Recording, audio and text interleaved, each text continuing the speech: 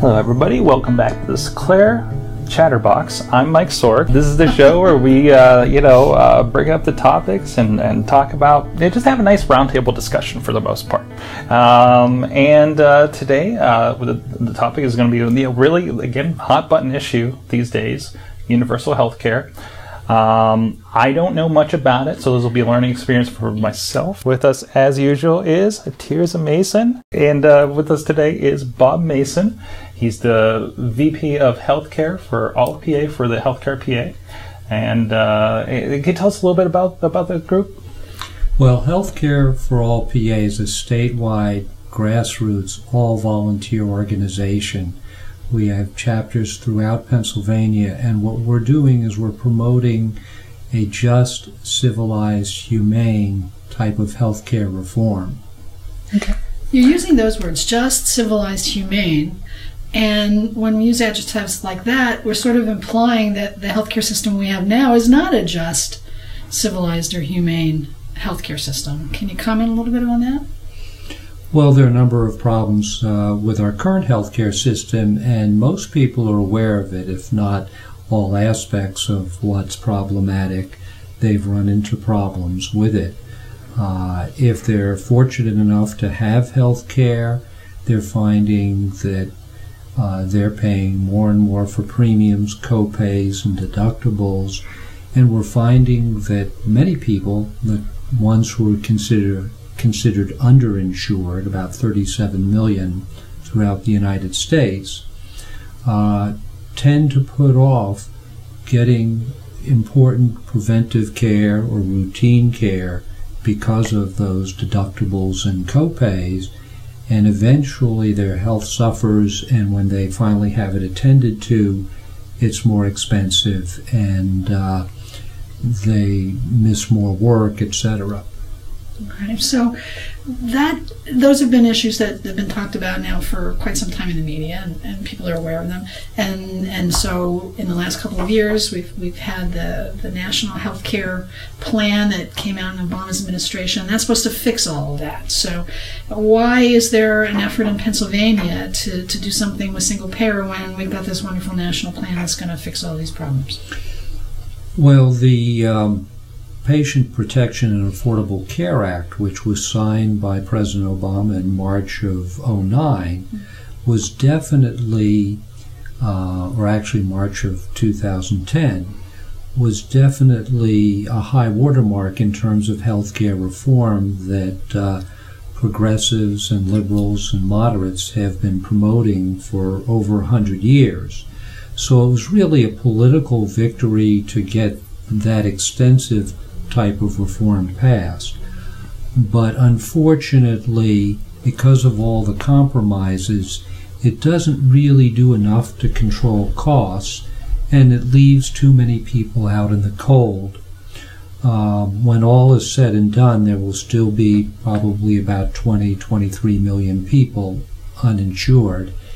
And because some of the benefit packages are so stripped down, or the premiums are so high in order to pay for those benefit packages, there will still be underinsured folks. And still people are having to get their insurance largely from their employers, correct? Primarily, but what's happened over the last 10 years is that fewer and fewer employers are providing insurance. So right now, I think it's about 60% of people receive their insurance through employers. That is, folks under 65. Okay, so the Healthcare for All PA has been around longer than 2009 and has been working on the effort to get a single payer system passed in Pennsylvania. And then along comes this effort on the national level. How has that changed the picture of what you're trying to accomplish? Well, let me explain a little bit about single payer, because that'll provide some context. What that term means is that healthcare would be publicly financed through revenues, through wellness fees that all of us will pay, wellness taxes that businesses and individuals will pay. Oh, there's that word, taxes. Yes, and we're not shy about that. I'll explain that a little bit later. but basically it's publicly financed but privately delivered health care. So what does that mean? Well, what that means is that people pay into the system through taxes.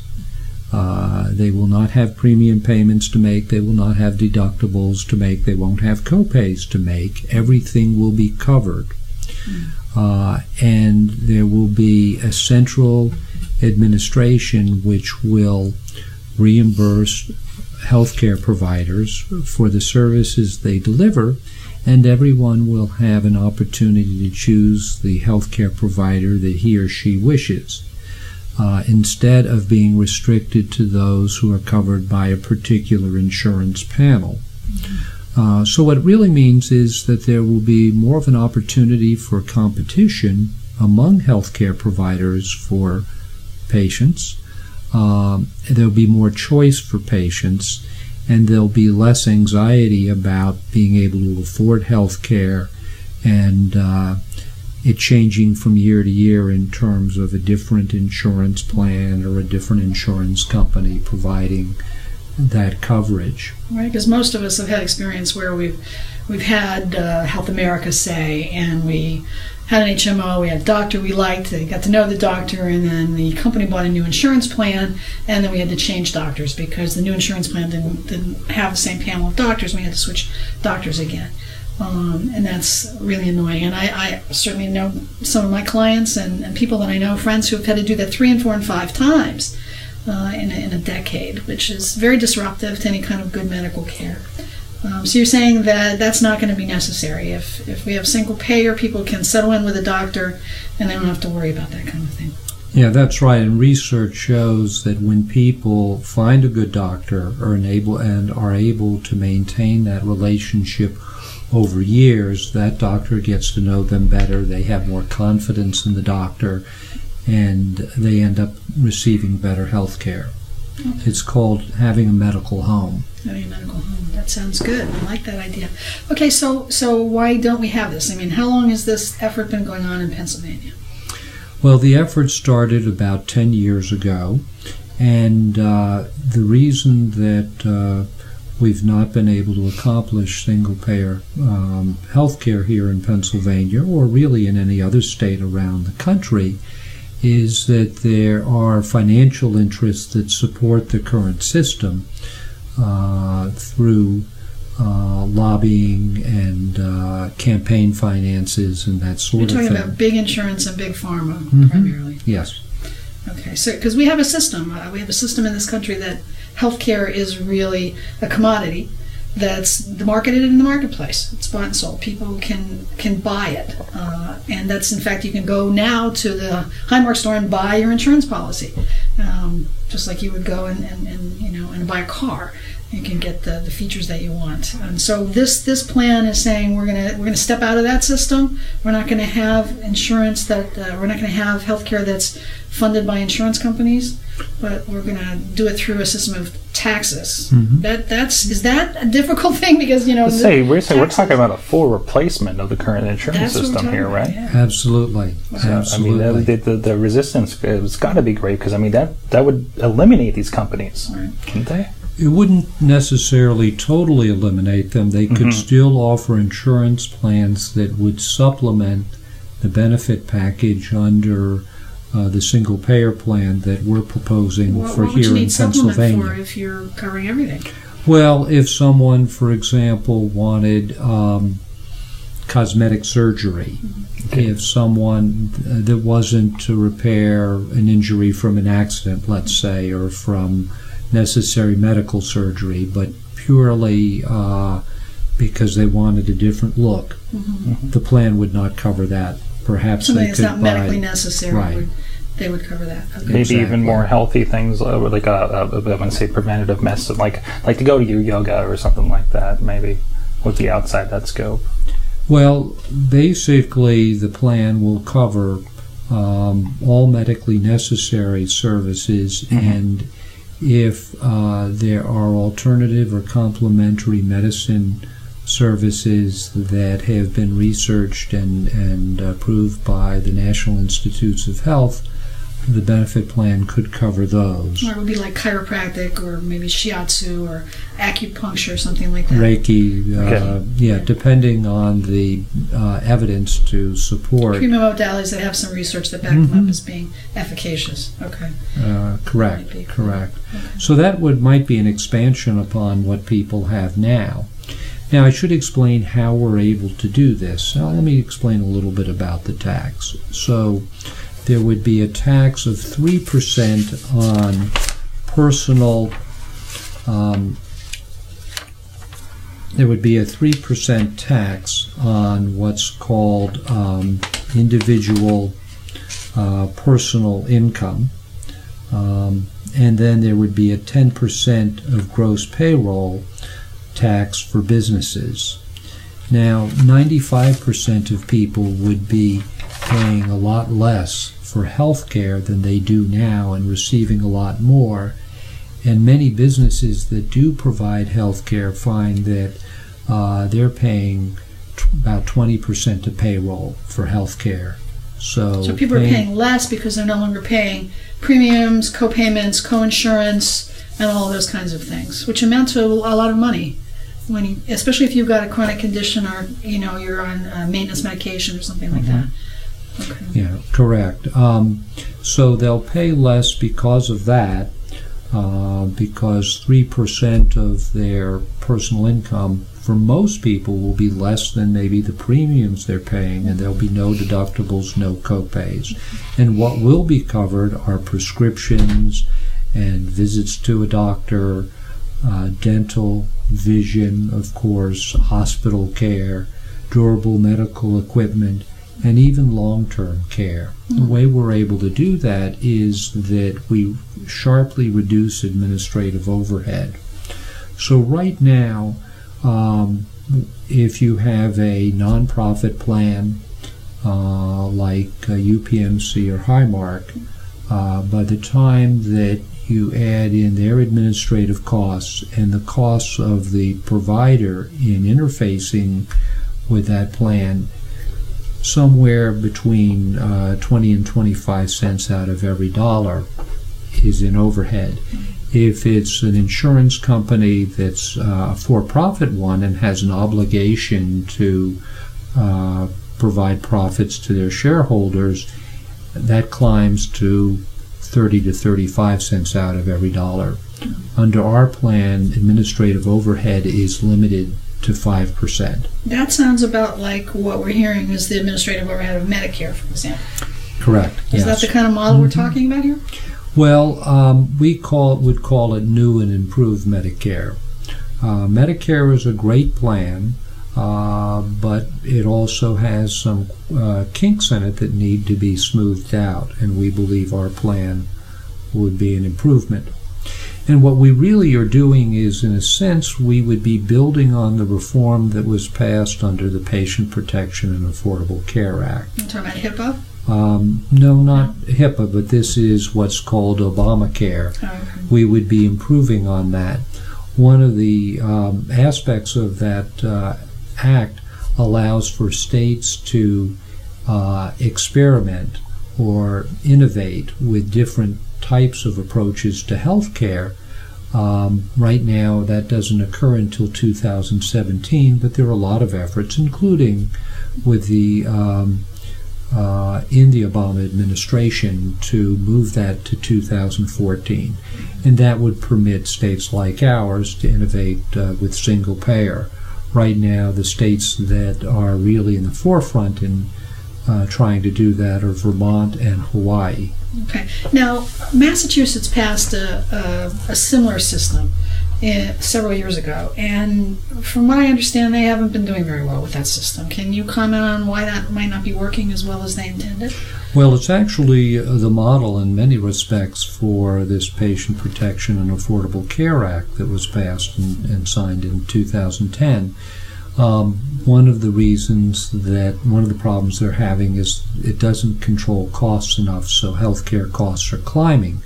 On the other hand, they're covering about 95% of their residents, and that's really admirable. Right, and that's a requirement. If you live in Massachusetts, you have to buy insurance, whether you can afford it or not.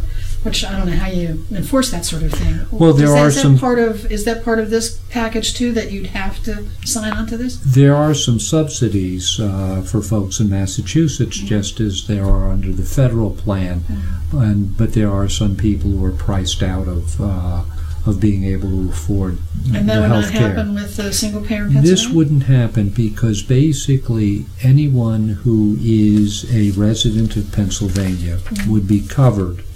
And so we're really talking about legal immigrants, aliens, the homeless, migratory workers, anyone who legally would be required to file a Pennsylvania income tax return. Now, that doesn't mean that they actually owe a tax, but is required to file a return, is covered by this plan. So they pay 3% of whatever income they have, personal income, and they are covered. And what if someone isn't working or doesn't have personal income? What kind of coverage do they get? Then they still are covered because it's based on their income. If they have no income, it's 3% of nothing, which is nothing. So they're still covered. Okay. So basically at this point, your driver's license becomes your insurance card. Essentially, there would be one card, and it really wouldn't be the driver's license because you wouldn't have to have a driver's license, but there would be one card. That's all you would have to show to a provider of health care, and they would know how to file the claim, and there would be one claim form and one place to send that claim. So it's administratively very simple for the provider. Yeah, and for providers, being a provider of mental health care, I'm involved in probably 10 or 12 different insurance panels, and I know you are too as a clinical social worker, that is a nightmare to figure out what people's insurance actually is offering them. Even clients come in, they have no idea what their insurance offers them. We have, in our one agency that I work with, 2.5 people chasing money. And because it's different. Everybody's got a different insurance plan, and insurance plans are very inefficient in getting reimbursements to you in a timely fashion.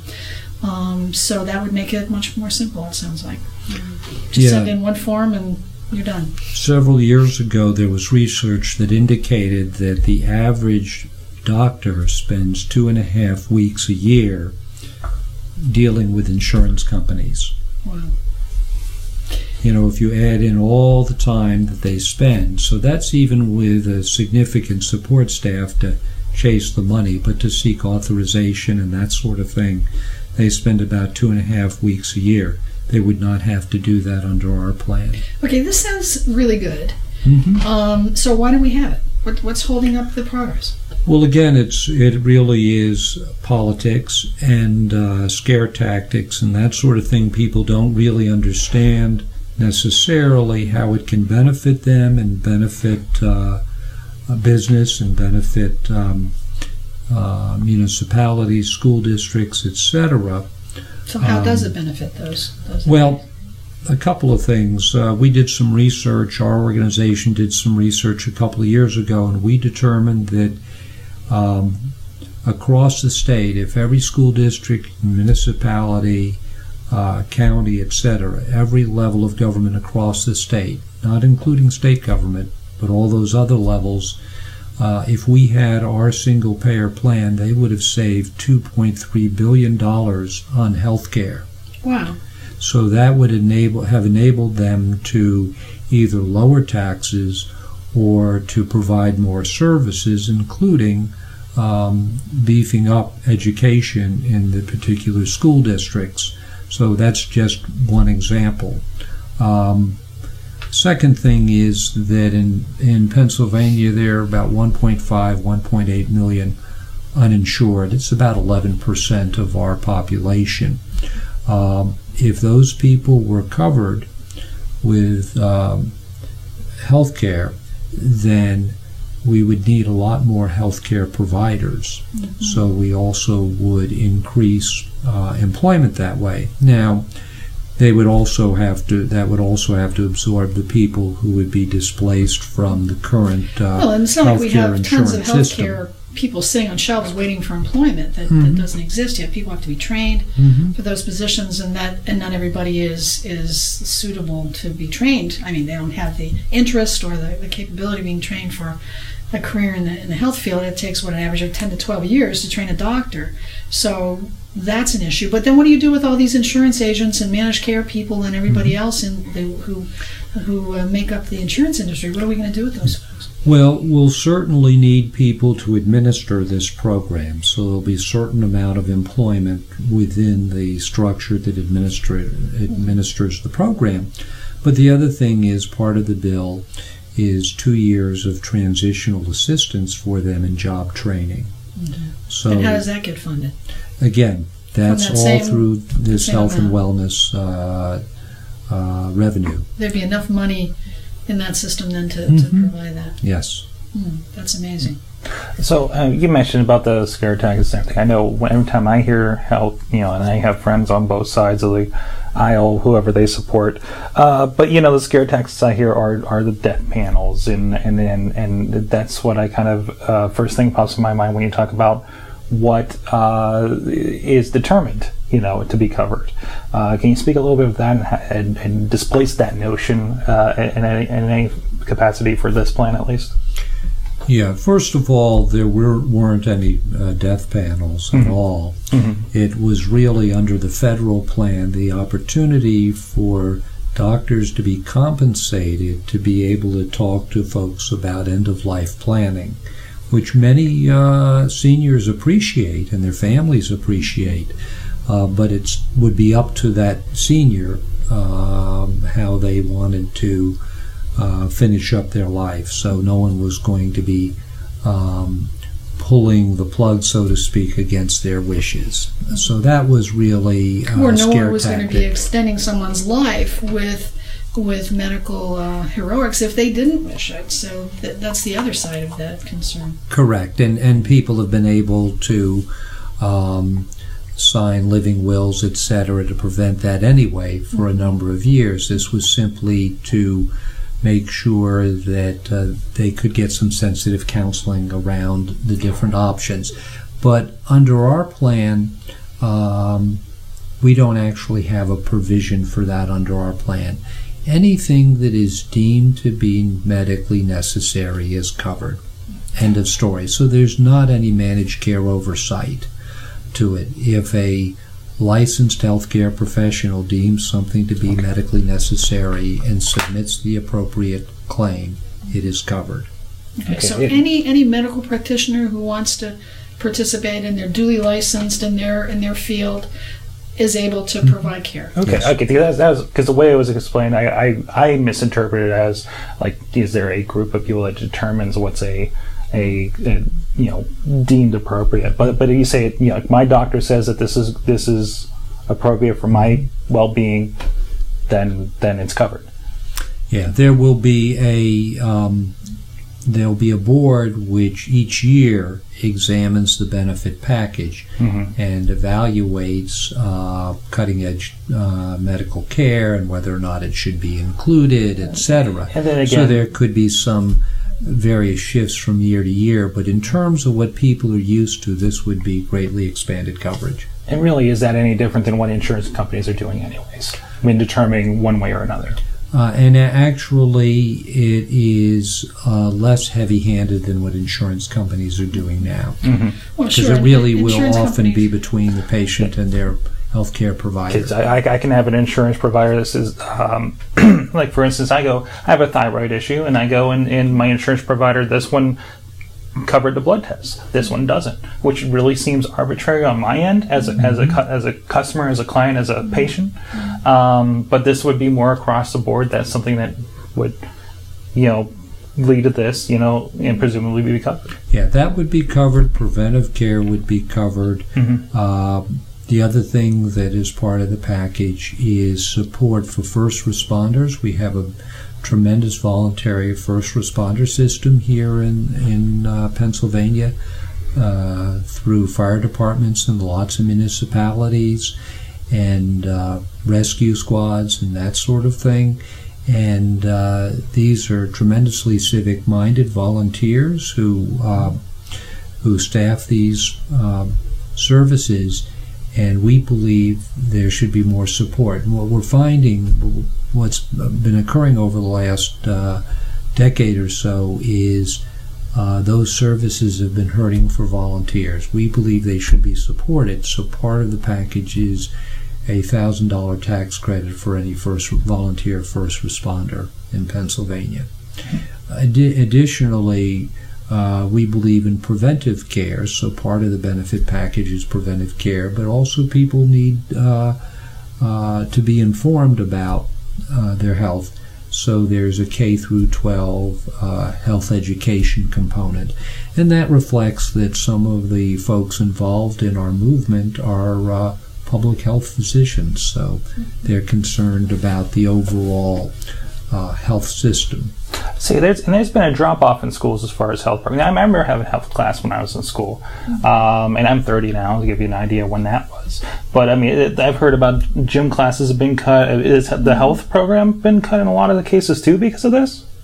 You know, I really can't speak to that. It wouldn't surprise me, but this certainly would be a way of augmenting or reintroducing health so maybe programs. more comprehensive than what we have now. I mean, Yes. I remember the pyramids. Maybe more expand upon that and update that, because I'm sure they're working on it. Food pyramid from 10 years ago, I know it's changed. Yeah, it's completely upside down now. Exactly. Oh, it's like is it a different shape now? Is it like an octangle? I think the emphasis on the accessibility for wellness care is really important, because I think even in my own case, I have an insurance plan that I pay for that costs me a lot of money, and I have a very high deductible. So I can go into my doctor's office for a complaint and pay a copay, but I can't just go in there for a well visit, okay, to just kind of get some ideas about how to increase my wellness. And I don't make use of my HealthCare plan because it costs me too much money. You also have to trick those questions into the yearly checkup. That's right. It's like, hey, should I be running more, doc? So, obviously I need to take responsibility for my own health. We all need to do that. But what we're seeing is people coming into their doctor's offices or emergency rooms or hospitals a lot sicker before they actually access the healthcare system than they would be if they could access it when they're just beginning some of these problematic areas or disease processes, when they could get nipped in the bud early. But they're not doing it because they can't afford the co-pays and the co-insurance. Exactly. Personally, it's discouraged me, because I've watched because it used to be everything was covered. I worked at a place for 6 years, and then I money started coming out of my paycheck because I couldn't cover it. Then I pay my copay, but then I got a bill for another couple $100 from a doctor's visit and tests. It's like, hey, I'd love to come for my 6-month checkup for my condition, but I really can't afford it right now. And that really does become a real issue out there. Especially if, depending on the level you're employed too. It does become an issue. About 4 years ago, I had a major health crisis and had major surgery. I had 16 different vendors involved in my care that I had to be responsible for. Now, here I am at home trying to recover from major surgery, and I'm on the phone at least an hour and a half a day, if not longer, trying to deal with these vendors, figuring out how much I can pay on this bill or that bill or another bill, making sure that no one's going to report me to my credit bureau because I missed a payment, which, with 16 different vendors and trying to recover from what I was recovering from was pretty difficult. But my doctor requires or wants me to have an MRI every year. Well, because of my copay, I have to pay $1,250 for that test, and I can't afford that. That adds another $100 a month minimum onto what I have to pay for my premium. So I haven't gotten that test in the last couple of years. So I'm playing Russian roulette with my health, hoping that I'm not going to have that test again until I have a symptom. But of course, if I have a symptom, then I've got a problem. It's kind of go along with the horror stories that lead into need for something like this. I have a friend, I think him or his sister had a broken arm, ages ago when they were younger. And I met this guy, in high school. And I know I think his father had multiple sclerosis or something, but they couldn't afford to pay for fixing the broken arm, but they would pay like $5 or whatever, and probably took about 20 years to pay it off. But and this is the kind of stuff people are dealing with. Well, you're not always getting the option to pay that. I've had a couple of times when I've had an outstanding medical bill, and I've been told that I have to pay a certain amount each month, or it would be reported to credit, and it's more than I can afford. So, people are making, and I worked it out, but there are people out there who can't afford that, so they're making a choice between paying their mortgage or their rent and paying for their copay for their medication. And we know plenty of situations, even in our own clientele, where people are not taking medication as prescribed because it's less expensive to do it that way. Well, Mike and Tirzah, what you're really talking about is how we start off focusing on wellness and people's health and what is humane and what is just, and very soon we're talking about finances and what's affordable and how people make compromises or can't afford certain things, and it hampers their health. And in fact, in this country, 45,000 people every year die primarily because they do not have health insurance coverage, which is really an incredible tragedy. Well, it sounds to me more like a crime than a tragedy. I mean, we are supposedly the richest country in the world, and yet we have one of the least accessible, least efficient, and least affordable healthcare systems in the world. Everybody else, all the other Western countries and a considerable number of third world countries, so-called, have figured out how to do this, and we haven't. How come?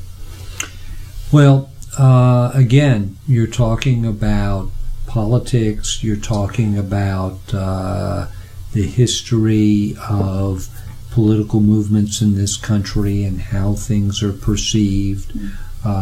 So even though we're talking about a publicly financed, privately delivered program, often opponents will refer to that as socialized medicine. Well, it's not really socialized medicine because, again, the government isn't providing the health care. So that's the difference between socialized medicine and single payer. Yes. Government is paying for the health care through a system of taxation, but the health care delivery is private. Correct. Okay. So, socialized medicine is the National Health Service in Great Britain. It's not what's in Canada. It's not what's in a number of other countries. But an example that you could call socialized medicine in this country is the VA. And the VA has some really high-quality standards that they have met. Now, they're challenged certainly with all the returning veterans who've been injured in Iraq and Afghanistan, etc.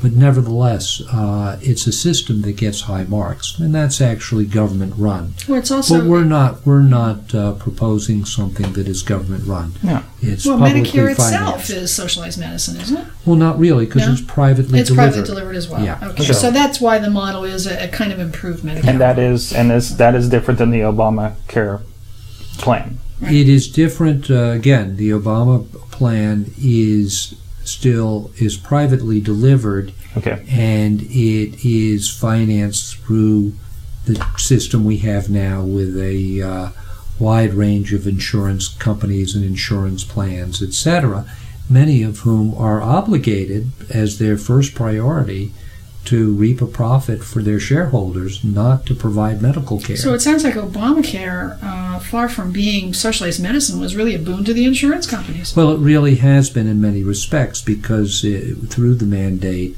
they will get millions of more customers. But I'd like to shift, if I could, the conversation to another aspect of the finances. One of the things that is hampering business now, as we try to recover from the recession, is that in all the other countries, government provides health care. Only in this country do businesses have to provide health care. You mean and fewer because people and get it fewer through of their them. employers, you mean? Right. Okay. Right. So only in this country do most people have to receive healthcare coverage through their employment. Isn't that one of the complaints that the auto industry had, that because they had to provide health care for their employees, it was adding something like $1,500 on every car that was manufactured? Yeah, that's right. And that made them actually, not competitive with companies that from other countries like the Korean Motor Company that puts out Kia and Toyota and Hyundai and those sure. companies. Sure, and in fact that led them to locate a plant in Canada versus a plant in Michigan because of that added cost. So our businesses in the Commonwealth would be much more competitive worldwide if they didn't have to pay so much to have their employees covered. And even push businesses to start up here, to put plants here, or whatever their strategy may call for. It could attract plants and would also allow people who have the entrepreneurial spirit and want to start their own business to be able to take that risk, because they don't have to think, wait a minute, I can't do that because I won't be able to afford health care coverage for myself and my family, and how am I going to attract a few good employees because I can't provide it to them. Oh, it's already covered as part of this system. So people don't have to worry about losing health care coverage if unfortunately they're laid off, or if they encounter a serious illness and are not declared disabled, and they don't have to worry about it if they switch employers or again start a small business. So actually this plan would be the engine of economic activity and economic growth, and we believe will add thousands and thousands of new jobs, and jobs that pay well here in Pennsylvania. So what it does is it provides humane, just health care for all. It reduces the cost of health care that's paid by our taxes for municipal employees, school district employees, That's etc. right, because they're not going to have to pay that. I don't Right. know. That's a And it promotes economic growth, and it's what we believe is the most fiscally sustainable model that's out there. And in fact, one of the things that we're working on is raising money to have an economic impact study. We're saying you can look at other states where they've done these studies, and it proves that single payer is the most economic system and the most fiscally sustainable system, bar none. But we need to have one here in Pennsylvania. We did our research back in 2009, but it was not as comprehensive as we would like. So we basically are raising funds to have a outside third-party organization, an objective organization that does this type of research, come into Pennsylvania and see if our numbers are correct. And it'll cost us about $60,000 for that study. Right now we've raised about $20,000, and so we're soliciting contributions for that. So this is a member organization, HealthCare for All PA? Well, we're a grassroots organization. We've just developed member categories. We've not been that official before. But if people are interested in checking out our organization and joining it, they can go to HealthCare for All, and that's the number 4, healthcareforallpa.org. And there is a way to make a tax-deductible contribution to our education fund there, and also as part of that to say, I want to donate to having this economic impact study done. Okay. Yeah, so this is a bill that you actually have introduced into the state legislature? Well, this is the 4th time it's been introduced into the state legislature, which isn't unusual for any bill, but particularly one as comprehensive as this. and it's Senate Bill 400. It's the Family and Business Health Security Act of 2011, and it's been reintroduced by the prime sponsor for the last 2 sessions in the Senate, State Senator Jim Furlow, who represents Pittsburgh and parts of Westmoreland and I believe Armstrong County and maybe and obviously parts of Allegheny County.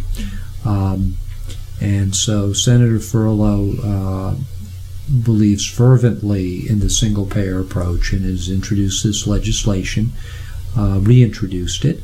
We now have 6 co-sponsors in the Senate, and it should be reintroduced in the House shortly. So is this just a Democratic effort in the House? Well, no, actually, over the years we've gained some Republican support because we basically are a nonpartisan organization. In fact, some of our board members are Republicans, and our president is a retired Republican state legislator and small business owner. He retired after 16 years in the state house. So it's really a nonpartisan issue. Exactly, because so the issue is really fairness. Do we want to live in a country where healthcare is considered a right, a human right?